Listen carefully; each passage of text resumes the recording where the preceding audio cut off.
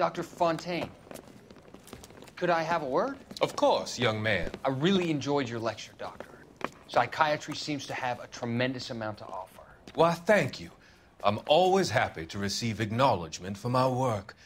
The mind is the last great mystery in medicine.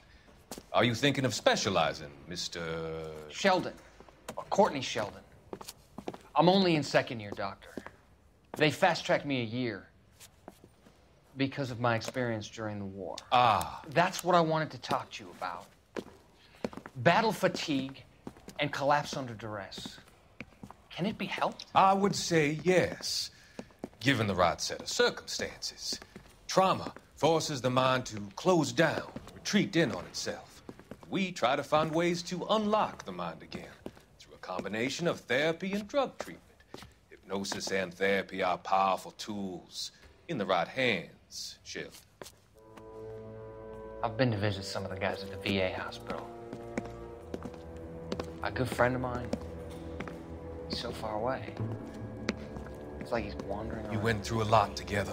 Yes, Doctor. Give me his details and I'll make a prognosis.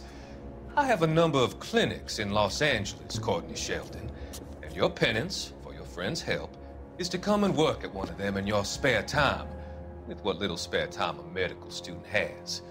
Is that a deal? Is it ever?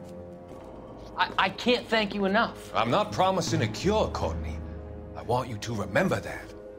Every physician has patients that he cannot hope to cure, for whom he can only smooth the path to death.